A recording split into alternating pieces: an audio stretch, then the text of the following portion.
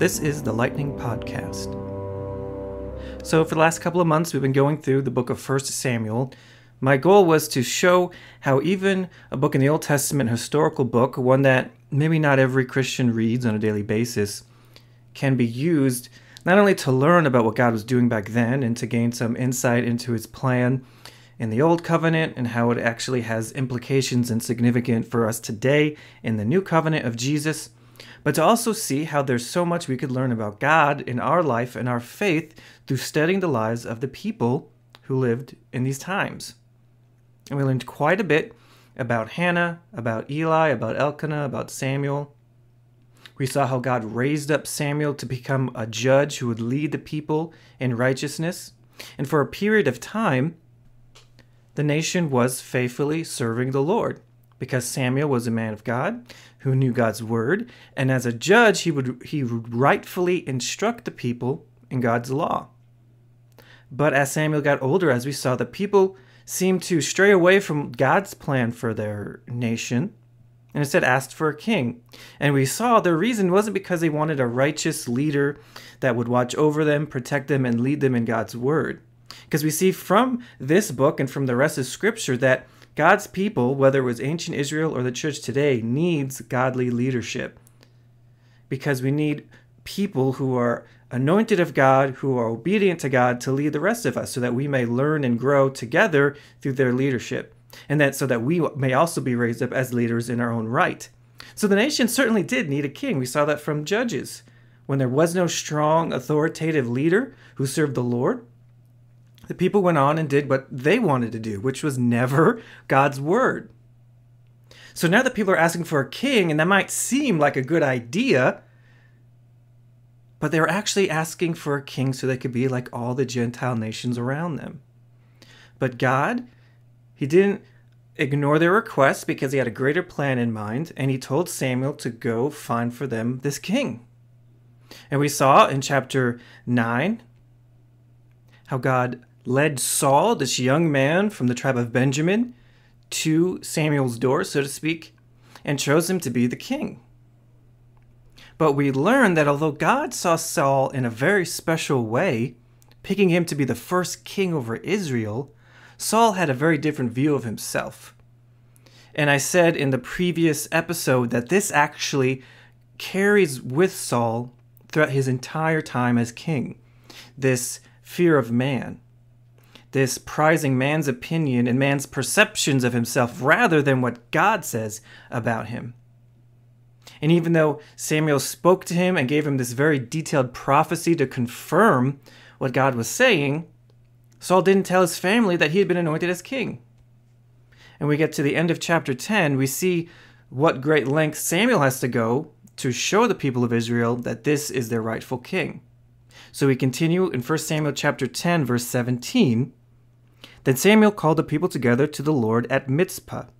And he said to the children of Israel, "Thus says the Lord God of Israel, I brought up Israel out of Egypt and delivered you from the hand of the Egyptians and from the hand of all the kingdoms and from those who oppressed you. But you have today rejected your God, whom himself saved you from all your adversaries and your tribulations. And you have said to him, 'No, set a king over us.' Therefore present yourselves before the Lord by your tribes and by your clans." And when Samuel had caused all the tribes of Israel to come near, the tribe of Benjamin was chosen. When he had caused the tribe of Benjamin to come near by their families, the family of Matri was chosen. And Saul the son of Kish was chosen. But when they sought him, he could not be found. Then they inquired of the Lord further, "Has the man come here yet?" And the Lord answered, "There he is, hidden among the equipment." So they ran and brought him from there, and when he stood among the people, he was taller than any of the people from his shoulders upward. And Samuel said to the people, "Do you see him whom the Lord has chosen, that there is no one like him among all the people?" So all the people shouted and said, "Long live the king!" Then Samuel explained to the people the behavior of royalty and wrote it in a book and laid it up before the Lord. And Samuel sent all the people away, every man to his house. And Saul also went home to Gibeah. And valiant men went with him, whose hearts God had touched. But some rebels said, "How can this man save us?" So they despised him and brought him no presents. But he held his peace. So that's the end of chapter 10, and we see now Saul is formally made king, essentially what we call coronated. He is announced before the people by Samuel himself, the judge and the prophet of the nation. And Samuel has this very, we could say, elaborate process for revealing to the people who the person is. It's almost like an unveiling, like, oh, we narrow it down to this tribe, narrow it down to this clan, narrow it down to this family, almost like building suspense. But then when he finally gets to Saul, you can imagine Samuel goes, all right, where's Saul, son of Kish? Come here, Saul. Come here. Come on down. And he's nowhere to be found. And they go looking and they find him hiding among the equipment. That's by the donkeys and the sheep and all the animals that they brought with them, the tents, all the stuff like that, all their packages. Now, he had already known, and it was confirmed to him that he was called to be king. Saul was told by Samuel this directly, but yet he was still hiding because he was afraid of what people would think. In the last chapter, he was prophesying. Okay, God, his spirit came upon him, and he was speaking out prophetic words so that everyone recognized he was prophesying, but then they doubted him. Remember what they said? Is Saul a prophet?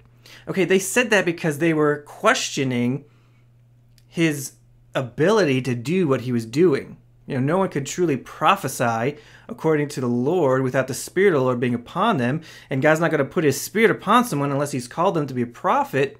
And they all looked at Saul and were judging him according to the flesh, according to their natural senses. And they said, he's the son of Kish. They're farmers. They're shepherds. They got donkeys. What is he doing prophesying? He's not Samuel. He's not one of the prophets who was trained by Samuel. What is he doing, right? They were judging him based on appearances, which is a theme that will come up again in this book. They simply looked at him and dismissed him from what God was doing right in front of their very eyes. Now, this may seem peculiar and might be easy to write it off, but this is teaching us something very profound, that even when we're seeing God do something, even when we hear the word of God being spoken to us, even when we read it, we still can doubt it. We can still doubt it's God doing something. Now, why would we do that? Because we are not looking with our spiritual eyes, we're looking according to the flesh. Remember what Paul said in 2 Corinthians, we walk by faith and not by sight. See, sight is not just literally what your eyes can see. It's it's not seven senses, right? It's your six senses. It's your natural senses. It's your ability to look and reason in the natural. We were born in this earth and we grew up and learned how to relate to things naturally with our eyes, with our noses, with our mouth, with our ears, with our touch. Okay? The five senses. Did I say six? Five senses. But there's other senses, right? Your feelings, your emotions. They're all sensory receptors that help us intake information, but it's all in the natural. Our physical bodies, what the Bible calls our flesh or our human nature, is incapable of receiving and interpreting or understanding the things of the Spirit. Paul says this in 1 Corinthians, a natural man cannot understand the things of God, for they are spiritually appraised. So we need the Holy Spirit, as Paul says in Ephesians, to open the eyes of our understanding, to give us a spirit of wisdom and revelation. That means insight and understanding.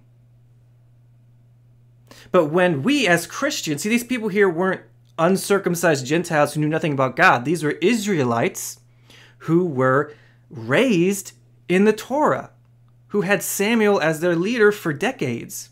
And we see the same situation happening later on in the chapter in verse 27, which we'll get to. But they know God, they know his word, but they still were thinking of Saul in the natural. And we can do the very same thing. We think and act and how we go about our daily lives. It's not based on our understanding of this word of God. It's not based on what the Holy Spirit is teaching us day by day. It's according to what our eyes can see, what our ears can hear. It's according to the grumblings in our stomach. It's according to, our constant worries and fears about our job or our bills or our family. It's worrying about our health or about what's going on in our communities or even the weather. We put so much stock in our natural circumstances and our natural reasoning that even when we're looking directly at something that God is doing, we miss it. Just like those people said, is Saul a prophet? Well, yes, he is. If he's prophesying, God is using him as a prophet. Now, we know he was called to much more than a prophet. He was called to be a king. If they couldn't accept him as a prophet, how could they accept him as king?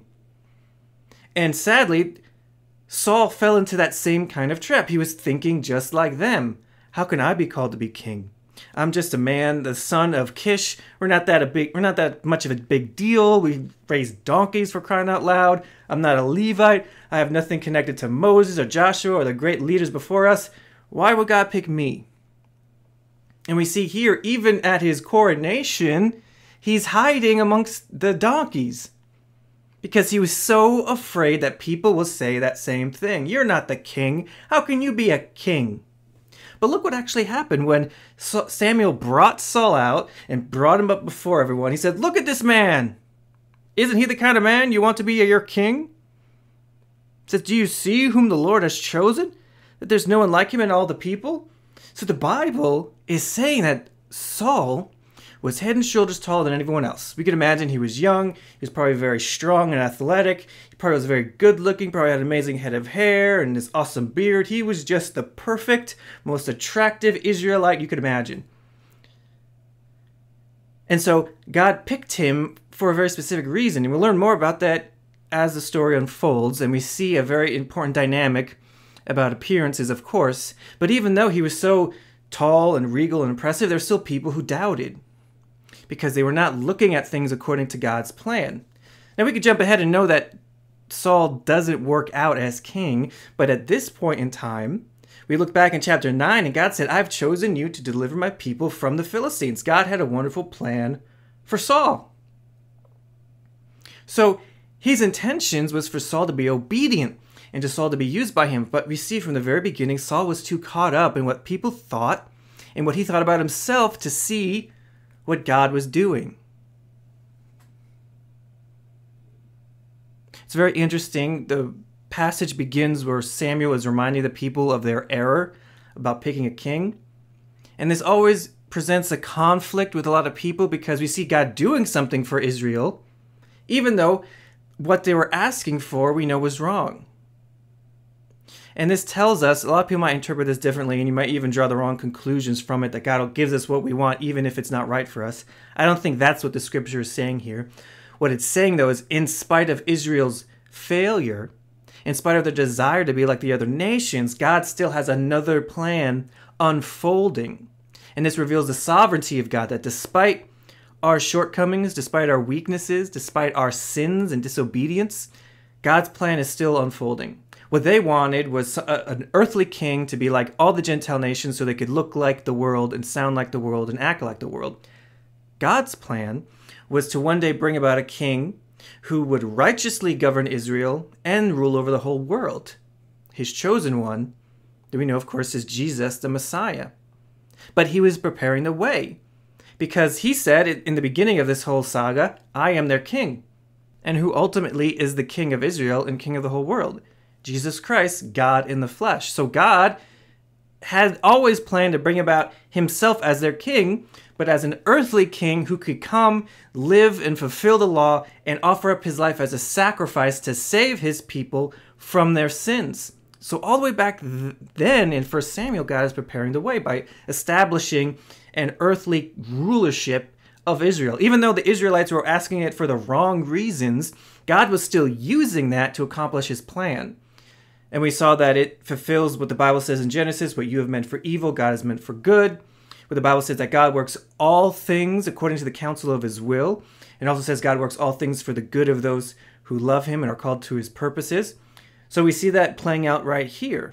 Even though Israel wants a king for the wrong reasons, and they want a king to be like the world around them, God is preparing the plan many, many, many years in advance for the coming of Jesus. And we see that in the Word of God. All things were made by Christ and for Christ. Even now, in this story in 1 Samuel, the nation of Israel was created for God. God didn't make Israel for their own benefit. God created Israel for a people for himself, so that they might be representatives of the glory of God, the true God, in a very dark world, so that through him would come the knowledge of the truth to the ends of the earth, which we see through Jesus Christ in the good news. So he didn't do it for them. He's doing it for himself so that his word, his truth might be proclaimed around the world.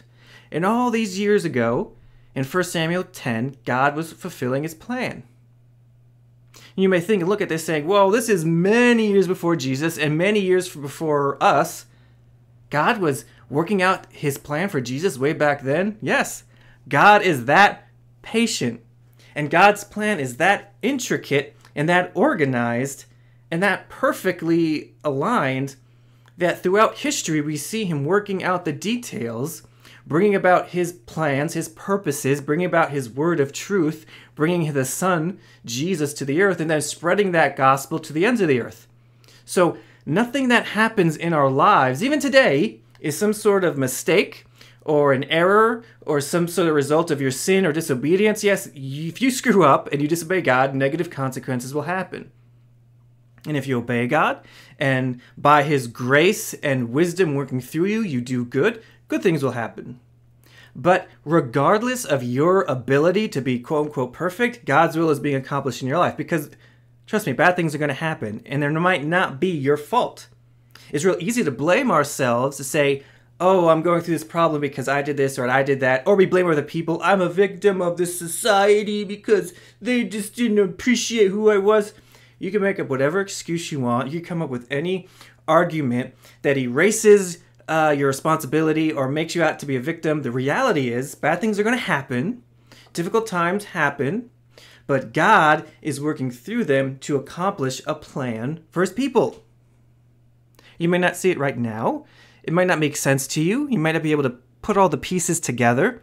But God is working out a plan. Our response is to be like Samuel. Not like Saul or not like the rest of the people who judged by their earthly senses. To be like Samuel who heard the word of the Lord and trusted it and obeyed it. We see at the end of the story, there were people who got it. They shouted out, "Long live the king!" They recognized that Samuel was right in giving them Saul. And we see that there's some people went back to Samuel's house. And it seems almost kind of strange, like he's king now. Now what do we do? Well, let me just go back home. There's no palace or castle. There's no great city for him to have. And because this is early, and it's small beginnings in a sense, but we see that there's a change taking place. God touched the hearts of certain valiant men who went with him. Now Saul is building his forces, his men who will loyally follow him as a king should have. But here we see some men rebelled, said, how can this man save us? Now, what they're meaning is that this was at a time when Israel was struggling to establish itself in the land, which actually is not that much different than Israel today, who constantly fight people for ownership of the promised land. Now, Israel's spread out across that region, and you can look at study Bibles and look at the maps and see the allotments of the tribes. But as I said in previous episodes, they were still a ragtag group of tribes fighting off enemies to control the land. God was giving them success, but we see constant disobedience, as we saw in the earlier chapters of 1 Samuel, led to problems. Because Israel was acting foolishly, they weren't listening to the Lord at different times, they would lose territory or they would be captured by the enemy, or they would suffer different problems. So when the people said this, how can this man save us? They're referring to salvation from their enemies. And that's pretty much what I would say unspiritual Israelites thought of when they said, save us. And that's kind of common for people when you say save someone, save me. It's because you're referring to something that you're in a problem with, you're dealing with. You need salvation, you need someone to come help you, get you out of this. And that's what the Jews meant when they said, save us, or Hosanna, when Jesus walked or rode on the donkey into Jerusalem. They took all those palm branches, what we call Palm Sunday, they laid them on the ground in front of him, and they're saying, Hosanna, Hosanna, which means save us. We think that means salvation from our sins, but they were thinking, save us from Rome, give us back our kingdom. Very much the same way these people were thinking so many years earlier when Saul was made their king. They were only thinking about, again, their earthly circumstances. They weren't thinking about God's plan. You know, Saul wrote this book about royalty, and that would have been very much like what the law said about royalty, about how they're supposed to follow God. In fact, This book that Samuel writes is in obedience to the law, because in the law it says when there's a king, write down the law in a book for him, give it to him. The Levites are supposed to provide this book so that he may read it and study it. So this is very much what Samuel is doing, as he's a Levite and he has a connection with the priesthood and the law. And so he wrote down this book. When he says the behavior of the royalty, he's talking about the behavior that God expects from the king, which includes the writing of the law. So Samuel is meant not just to be a physical deliverer of the people, which was a part of his job, but a judge, much like Samuel was. He's essentially his successor. And so he's supposed to know the law and judge the people according to the law and be that guidance, that teacher, that shepherd of the people in God's ways. That, more than anything else, should have been his primary job. How can I obey the Lord, and how can I teach the people to continue to serve the Lord? Through my example, through my judging, and so forth. But the people only cared about how Saul can save their butts from the Philistines. And this eerily mirrors what the Jews thought of Jesus when they saw him. He was their deliverer. He wasn't just an earthly king who would rule for a short period of time. He was the promised Messiah, the Holy One who would deliver his people and rule and reign forever. But many of them said much the same thing that this man said. They said, how can this be the son of David? How can this man be our Messiah? There's no way this can happen. Because they were judging things by their earthly understanding, by the flesh, by their own reasoning. And the reason why that's so dangerous is because, of course, you're ignoring what God is saying, but our earthly understanding is rooted in the flesh. And as the Bible says in Romans 8 and Galatians 5, our flesh wars against the Spirit. Jesus said the flesh profits nothing. In the flesh, we can do nothing. It's only by the Spirit of God, who operates through the truth of God's word, does anything that we do prosper. Because it's in accordance and in alignment with God's truth and what he's teaching us and what he wants us to do. That's why we call faith obedience. Because faith and obedience go hand in hand. Faith in God's word is obedience. And faith in God's word produces obedience. But when we judge things by our earthly circumstances, we are relying in our flesh, which craves sin. It craves things that go against God's plan. And the people of Israel here, some of them, were doubting Saul and rebelling against Saul because they were judging by the flesh. They didn't want Saul to deliver them. They doubted that he could, even though he was head and shoulders taller than everyone else. The prophet Samuel just told them, this was our deliverer. This is the man who will save us, who will lead us. God anointed him, and they still said, this man can't save us. When people speak from that place of doubt, it tells us two things. One, the Spirit of God is not with them, or they're not listening to and obeying the Spirit of God, who is the one who grants us faith and obedience. And two, they have an ulterior motive. See, doubt isn't just God's word is not strong enough to convince me it's true. That's never the case. God's word is so powerful, the Bible says it splits soul and spirit and splits joints and marrow. That's how powerful God's word is. But the reason why someone doubts it is because they have faith in something else. Charles Spurgeon said, doubt in God's word is faith in the devil. So when someone is doubting what God is doing, even right in front of them, as we saw in chapter 10 twice, it's because their faith is in something contrary to God. And these men, the Bible said, were rebels, which not just means rebels against Saul, because he just became king. They're rebels against God's word, rebels against God. Chances are they had an ulterior motive where maybe they wanted to be king, or chances are they wanted someone within their tribe to be king. The different tribes for a very long time had rivalries. And if you jump back to the book of Judges at the very end, the tribe of Benjamin was not on good terms with the rest of the nation. In fact, there was something of a civil war because a group of Benjamites did something terrible to a man. And he got the rest of the tribes to turn against them, and they nearly wiped out the tribe of Benjamin. They had to find wives for the survivors from the other tribes just so they could continue to live. And I wouldn't be surprised if that rivalry or that resentment continued even to the day of this moment. And so these men said, can this man really save us? Remember what the Benjamites did all those years ago? It would have been generations ago, but they still would have remembered it. It was a pretty dramatic story. And so their motives weren't in God. I mean, God picked Saul for a reason. He picked him from the tribe of Benjamin for a reason. There would have been many Jews who would have thought, really? You're picking a Benjamite after what they did back then?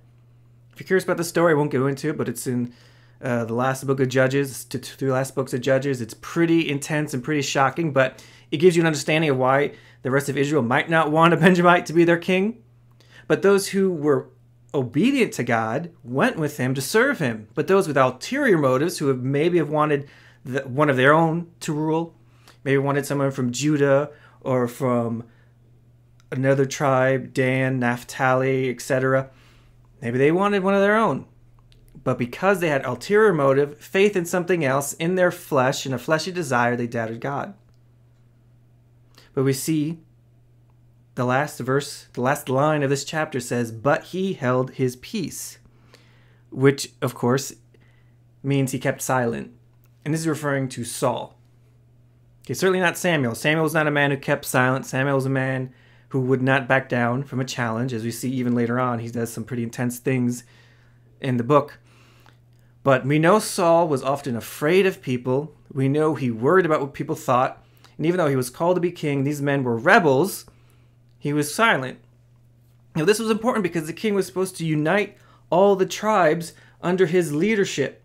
And they should become one nation, one kingdom, who would be obedient to the king and bring glory to the Lord. But immediately, the first day Saul is made king, there's men saying, this man can't save us. And the Bible says they're rebels. They're not just doubting, but they're deliberately rebelling against the authority that God put over them. Now, Saul's response should have been obvious. He's now king, so he carries great authority. And the Bible says these men were rebels. It wasn't just people murmuring and talking on, under their breath. They were deliberately disobeying the authority God had put over them. So Saul had every right to go to them and demand their obedience, demand they said presents, which would be like tribute or gifts for the new king, to make sure that you're honoring him and hopefully he'll be, appreciative, that kind of thing. They didn't do any of that. So Saul had every right to say, you're dead. Now, he didn't necessarily have to kill him, but he could have sent, envoys to say, you're rebelling against me, you better come in line or you'll face judgment. He had every right to do that, but he kept his peace. Once again, we see Saul, sadly, not stepping into the role God has called for him because he's judging, just like the people, by his own circumstances. And for him, it means he's worried about what people think and are afraid of them, even though God has anointed them.